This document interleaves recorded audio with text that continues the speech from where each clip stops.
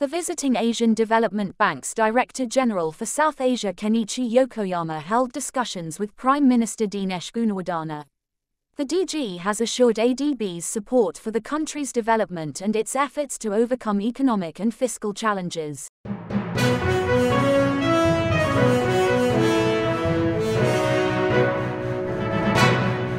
The Prime Minister briefed him about the steps taken by the government to revive the economy and requested the ADB to extend support to the programs aimed at protecting the vulnerable groups of the society and rural agricultural development plans to increase production and increase export of surplus.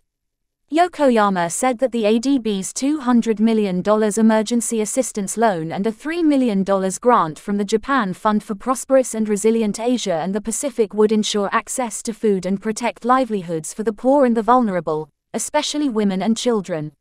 Sri Lanka entered into an agreement with ADB last week to obtain these loan funds repurposed from the ongoing ADB portfolio.